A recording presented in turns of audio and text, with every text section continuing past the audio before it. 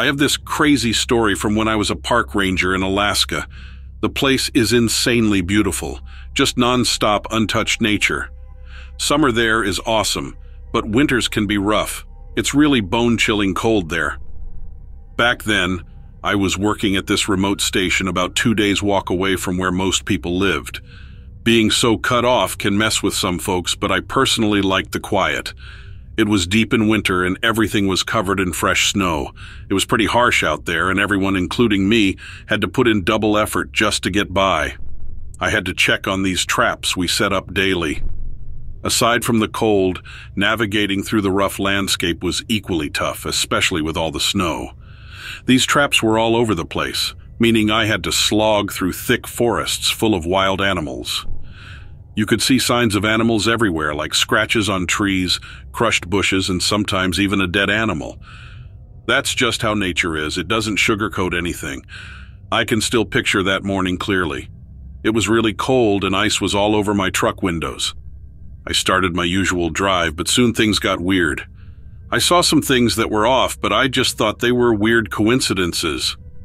When you're deep in the woods, normal and weird often become the same thing. It gets pretty hard when the weather is too extreme, but you have to keep going. I wanted to get back to the comfort of the station as soon as possible.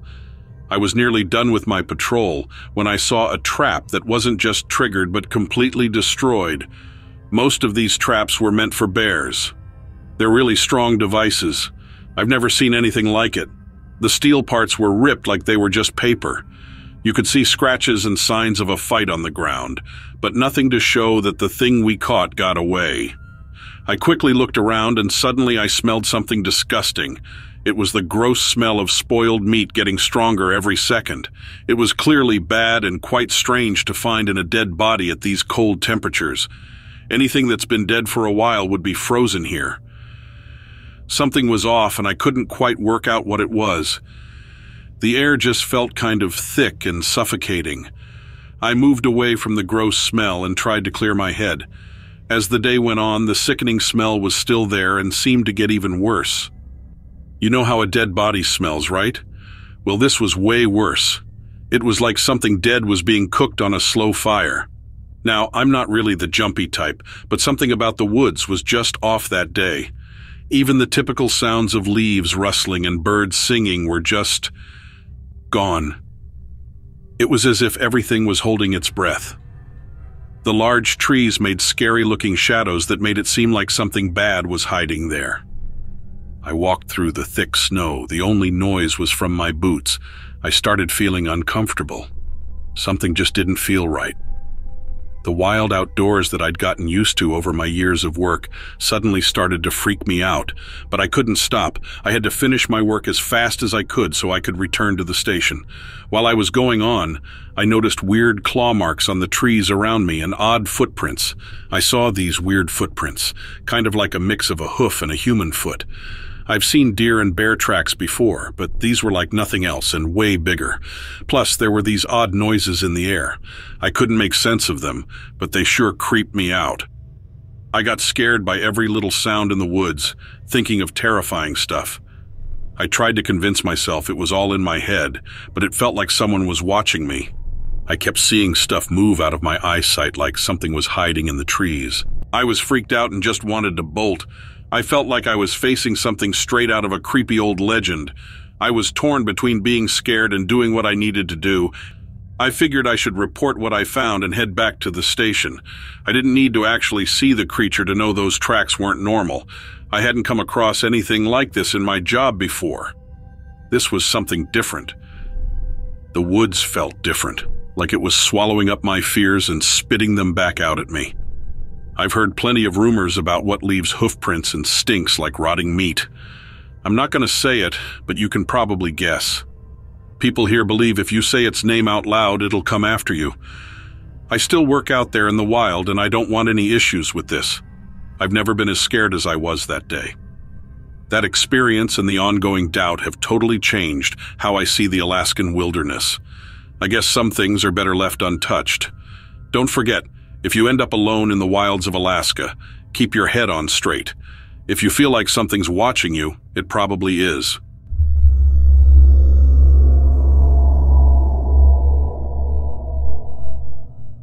People here tend to be quite superstitious. The area is pretty ancient.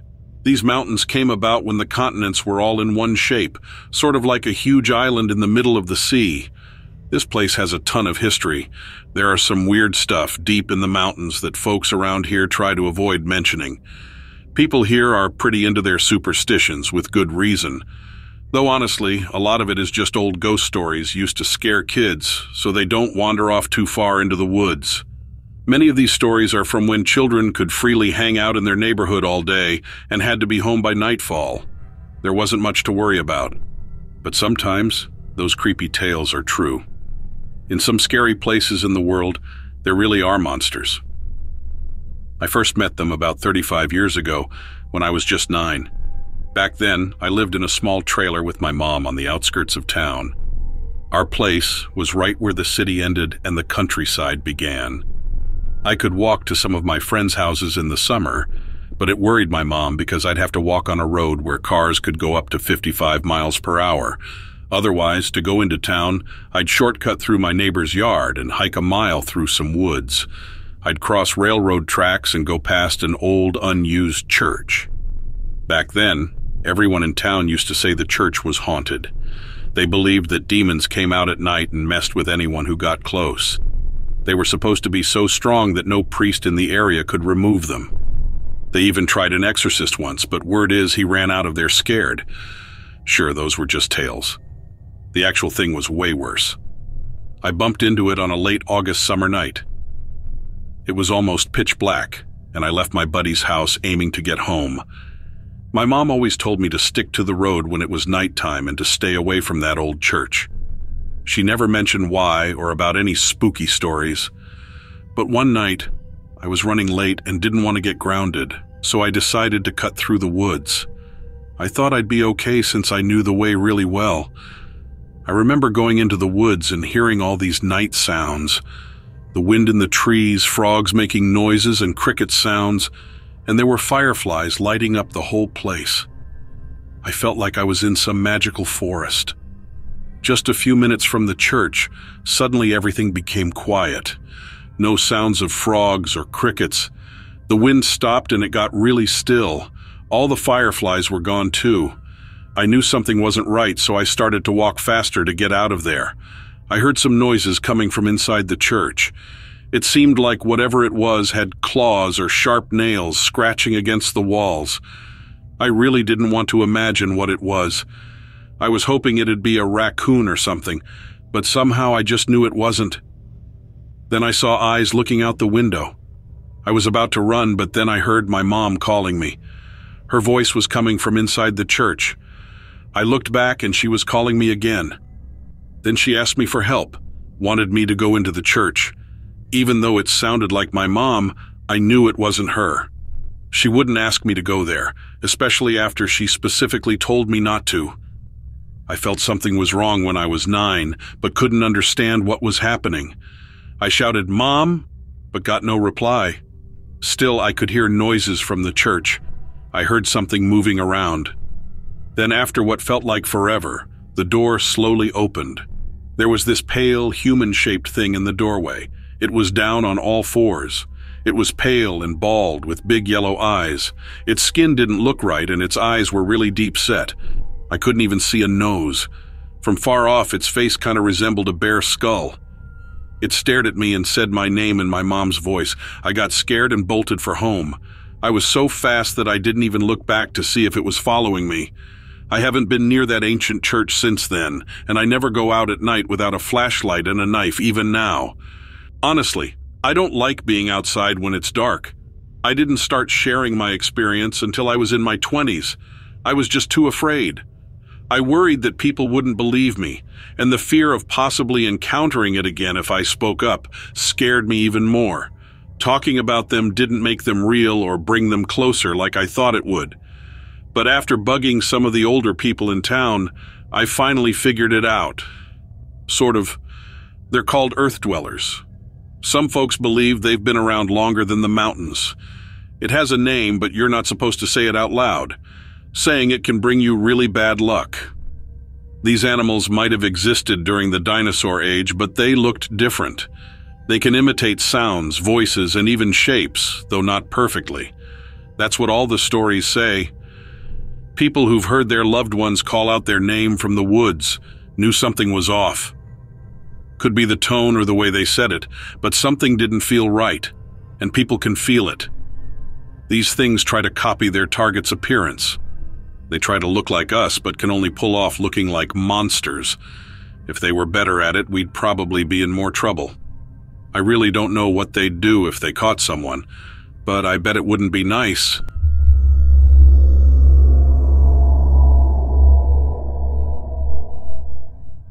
So, something wild happened when me and my high school buddies were making a film project. I thought you might want to hear this because it's kind of related to your channel. We were making a short horror movie that we filmed in the Pine Barrens in New Jersey.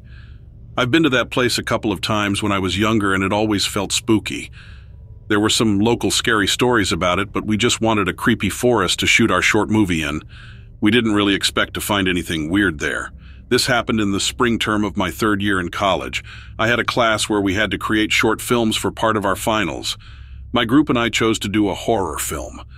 We thought of several places, but in the end we decided on Pine Barrens. I was the one directing it. Brian and Mark were on camera, while Abby handled the sound with this vintage mic we found in the school's AV room. We had a great time all day, hunting for the perfect filming spots, shooting scenes, and really getting into the mood of creating an awesome horror movie. We also had some fun incorporating local legends in the plot. We heard some spooky tales about the place, but the Jersey Devil story caught our eye for our amateur movie. We looked up some information locally and even interviewed people. Surprisingly, some folks actually believed in it. They were convinced this creature was real. I thought they were just messing with the naive film kids in town. But the way they talked about it unsettled me. We had a few scenes that needed shooting in the dark. We needed to check the cameras and the lights, so we went out to the Barrens. When it got dark, the woods just didn't feel the same. The place felt creepy and scary. I don't usually get scared, but being in those quiet woods was kind of disturbing. The sound of breaking twigs or rustling leaves seemed really loud in the dark. Any little sound made us turn around, our hearts beating fast. Well, we wanted a certain vibe, didn't we? As the night went on, we ended up with some decent shots. Even though things felt kind of spooky, we were having fun with it. We were about to wrap up after one last scene, but then everything went sideways. Well, everyone knows the Pine Barrens has its share of weird stuff.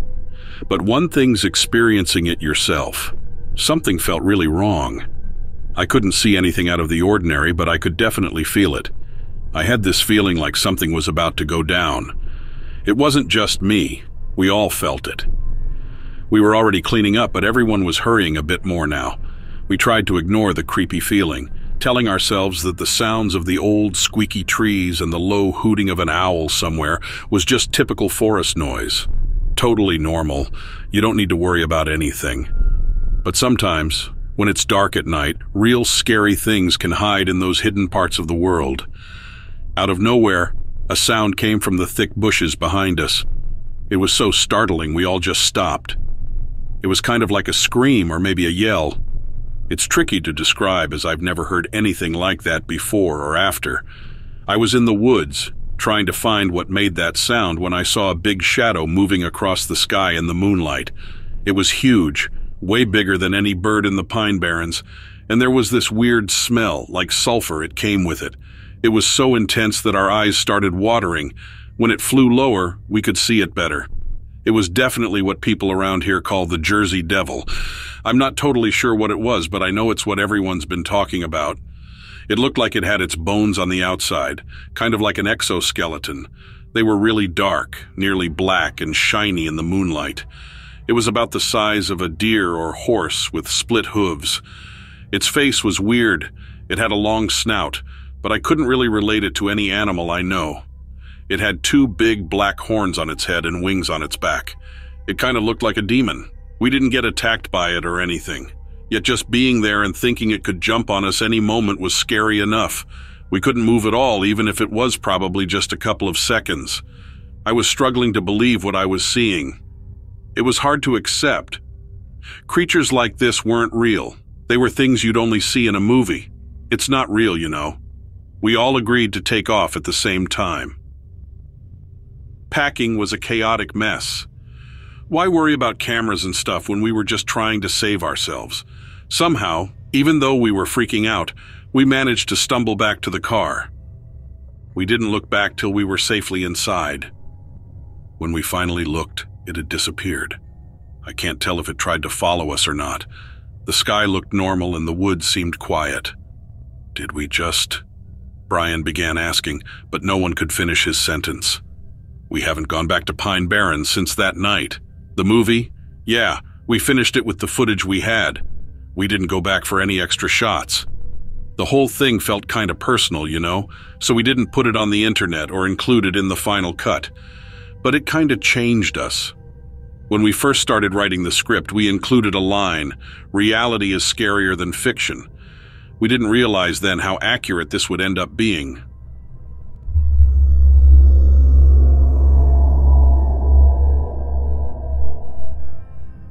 So I have a crazy story for you. It really scared me, and I've seen some things in Afghanistan. Last summer, my wife and I thought we'd take a weekend trip to the Smoky Mountains. You see, Rita and I are really into nature. Both of us were raised with mountains practically in our backyards, away from the city buzz. We knew about all sorts of animals nearby, but we've learned that everything isn't always what it looks like. Seriously, there's so much more to nature than what most people realize. We were really excited for this trip. Just us, the wild, a clear sky and the Smoky Mountains. Couldn't ask for better company. We set up camp near a hiking trail since we planned on doing some easy walks the next day. Rita cooked up some great chili and beans on the campfire. I mean, food always tastes better outdoors, right? After we ate, we got our camp ready for the night. We knew that where we were hiking had many black bears, so we had to store our food properly. The day was really nice. You could see why they call them the Smokies. The view was so hazy, it was like a dream. We hung out by the fire before deciding to go to bed early. After heading into the tent, it got really quiet. It was pretty chilly but peaceful. Yet it was oddly too quiet. So, you know how sounds in the wild often mix together, kind of like natural white noise? For some reason, it was oddly quiet that night. You ever get that weird sensation where something doesn't feel right, but you can't exactly pinpoint what? That's exactly what I was feeling. It felt like the night was expecting something to happen. Rita said she felt it too, and I could tell by her look. The moonlight was kind of playing hide and seek, making the shadows of the trees move around. We spoke softly, almost like we were scared to break the silence of the night. Out of nowhere, a low, deep sound came from the darkness past our campsite. It was loud and echoing, cutting through the silence like a sharp knife. To be honest, it was really freaky. Rita grabbed my arm hard, her fingers digging through my shirt. Then we heard it again. It was close, loud, like a rough growl echoing in the silence. And then we heard it again. It seemed like the noise was coming from everywhere. Were we being surrounded by just one animal or multiple at our campsite? Every growl could be heard clearly in the quiet. I couldn't tell if the sounds were from a wolf, a bear, or any animal I knew. You could say we were freaking out. We didn't sleep at all that night, just stuck in our sleeping bags, our hearts pounding together every time we heard a weird noise. I really wished it was just a nightmare. But there was no denying it. We were really scared. We were hoping it had become morning so we could deal with whatever was out there. Then we felt weird. Something made us both look at the tent flap that was still kinda open. I could tell Rita also saw what I saw. Two bright spots, like burning coal, were visible in the dark not too far from our tent. They were this weird red-orange color in the dark. They were definitely eyes, and honestly, I was really scared. Then more eyes showed up, and they looked just as creepy as the first ones. Those growls we heard earlier got louder and scarier when we realized these weren't just your average predators. I noticed a really nasty, stinky smell, something like burnt meat mixed with sulfur. It just didn't belong in the woods. This weird smell really got to me. I pushed past my fear because of the rush of adrenaline. I suddenly got up, unzipped the bag, and began shoving all our things inside. Rita did the same thing quickly. You could tell we were freaked out as the fire was going out and those eerie howling noises wouldn't stop. As soon as we packed what we could, we took off. We sprinted like mad, and I bet our lives were on the line. We didn't stop till we got to our car. The ride home didn't involve much talking. Seeing the wild turn into city again, well, it was a relief that we just couldn't put into words. We got home as dawn was breaking, worn out, rattled, but relieved we made it out of there without a scratch. We spent days trying to make sense of what happened that night. We went over every single detail, trying to find anything that could make it seem normal. But every time we ended up at the same spooky conclusion. Those were no normal wild animals. That experience really freaked us out, and now we're not so keen on camping anymore. We often tell this story like our own personal ghost experience. Only we know how real it was, how it scared us, and how we still sleep with the lights on, half expecting to hear those growls again some quiet night.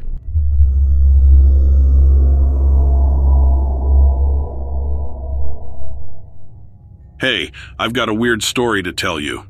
Some years back, I went to visit this old place called Benton Mansion. It's an old historic spot in Virginia's countryside.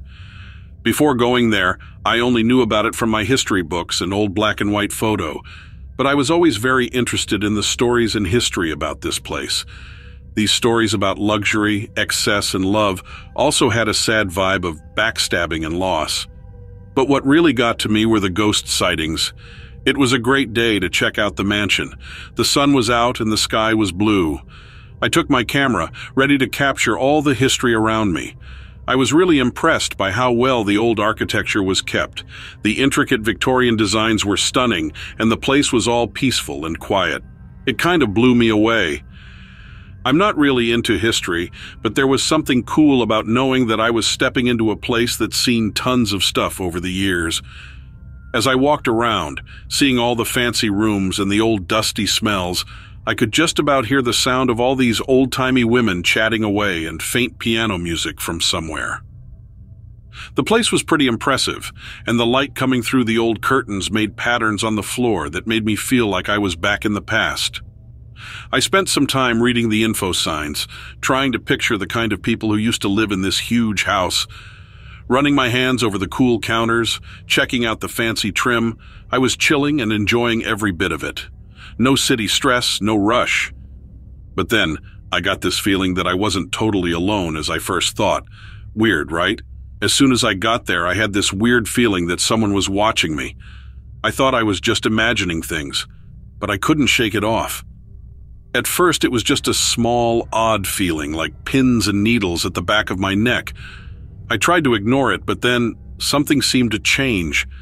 It felt really awkward and unsettling. I kept looking over my shoulder, thinking someone was there, but no one ever was. I often felt cold breezes. I would stop and think it was just a drafty house, but it had happened even in rooms without windows. Weird, I thought. But it didn't stop me from checking it out further. I could smell something too. It was so faint that I wasn't sure if it was real or just in my head. It was a perfume, but an old one, like from a long time ago. It didn't seem to fit the old dusty place, but I could still smell it from time to time. I kept looking around for where it was coming from, but never found anything. Then you could hear some whispers, really faint like they were coming from far. They'd get louder then fade out, almost like someone was messing with the sound level on a TV.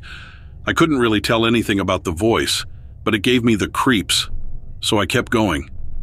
I was half curious, half showing off, going around the place taking pictures, trying to get the vibe of the mansion. Something felt off, but I couldn't see anything weird happening. I really liked this little room with cute mini tea sets and a kid's tricycle. But man, it was freezing in there, like totally caught me off guard. Even weirder, I felt really down for no reason. Then out of nowhere, I saw something from the corner of my eye. I saw a quick reflection on the curio cabinet, and then there was this moving sound like a soft whisper. It gave me the chills and my stomach was in knots. But when I turned around to face the cabinet, there was nothing in the reflection. That experience really freaked me out. I got goosebumps and shivered, even though the room wasn't cold. I was struck with a mix of awe and fear. I didn't really see much, it was more about how I felt. It was weird, like I was dealing with something that I just couldn't understand, something way beyond any of us. I decided I'd seen enough and left the mansion earlier than I thought I would. You can tell it really got to me because I kept looking back at it in my rear mirror as it got smaller and smaller. I can't put my finger on it, but I'm sure there was something else in there with me that day.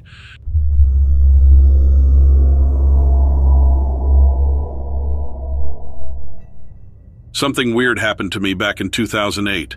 I bought a home that needed a lot of repairs close to a military base. If you looked hard enough, you could see the antennas from my porch. I moved there mostly for the peace and quiet. To tell it like it is, there's always some sort of noise, but I don't really notice it. I enjoy being alone, plus the rent is cheap. It lets me put more time into my hobbies. At that time, I got into ham radios. I was sort of hooked on this idea of tuning into signals and overhearing chats. It's kind of like fishing, but instead of fish, I'm pulling out unique frequencies and cool talks from the air. You can hear all sorts on there, truckers moaning about traffic, old-timers remembering the good old days of rock and roll. You name it, it's on there. I thought with the military base and all the traffic around, I'd hear some interesting chats. My buddy Eddie got me a good radio. He even gave me an old frequency guide he had. After I set up the ham radio, I started hanging out on the back porch in the evenings, holding the radio in one hand and a beer in the other. I would constantly flip through the radio channels, noting down any odd or interesting signals. Sometimes I'd pick up bits and pieces from the nearby base. It was generally boring stuff like dispatch codes or radio checks. Nothing out of the ordinary. Even if it seemed normal, it was still really interesting. There was always some sort of thrill in it. It was full of mysterious names and codes that I couldn't entirely understand. After I had been into this hobby for a few weeks, I started noticing this strange frequency. It was pretty late, like 11-ish, and I was just flipping through radio stations like any other night. Then all of a sudden I hit this weird channel. The radio went super loud and there was this crazy static noise. It freaked me out so much I almost dropped my beer trying to lower the volume. I wasn't sure what was going on. It had been a pretty quiet night at the base, then suddenly my ham radio went nuts. It was on a frequency I hadn't heard of. I went through everything twice, even used Eddie's old frequency guide. Nothing. It felt like it just came out of nowhere. At first I thought it was a mess-up or some new type of secret military code maybe, but I was wrong. I just wished I knew how off I was. So I'm sitting there, completely lost, trying to get a grip on the situation. The sound from the radio was plain creepy. It was like some kind of robotic whale song with high and low notes mixed up with some static noise. My heart was pounding. I had heard about number stations and secret military channels, but this was something else. It only happened for 3 minutes, but it felt way longer while I was hearing it. I continued looking out into the darkness beyond my back porch, almost as if I was hoping to actually see where this sound was coming from up in the sky. I was trying to work out if this was some kind of message or just a weird broadcast from an unknown frequency. Or perhaps my radio was just acting up. I found myself trying hard to catch some hidden message or pattern in the static and strange noise. But guess what? It gets even weirder. So, there I was, totally confused by this new frequency, when I looked out and saw something. Above the shadows of the trees, there was this glowing thing. It started small like a star, but got bigger and brighter the more I looked. Truth is, I didn't get what was happening right away. When I looked from the sky to my radio, still playing that weird frequency, it dawned on me. I nearly burst out laughing. A UFO and a strange frequency in one night? No way. This thing, whatever it was, must have been messing with my radio. It was just floating up there in the sky like it was tied to the ground or something. There wasn't any sound, totally quiet, just some weird buzzing noise coming from the radio. I got goosebumps. The sky was clear except for this one thing shining oddly. It was still for a bit and then it moved in really weird ways, darting, and then it was just gone. I stayed out on my porch all night playing around with my ham radio, but I couldn't catch that signal again. When I managed to talk to Eddie about it, he thought it was just fighter jets from the base. But honestly, I'd never seen anything like that before and haven't since. What do you reckon? Some sort of secret military stuff? Did some pilots play a prank at midnight, or did I find something alien? I won't forget that night quickly. It made my late-night radio time more fun, but also a bit creepy. I've been waiting to catch that radio signal again, but so far, nothing. It's been totally quiet both on the radio and outside.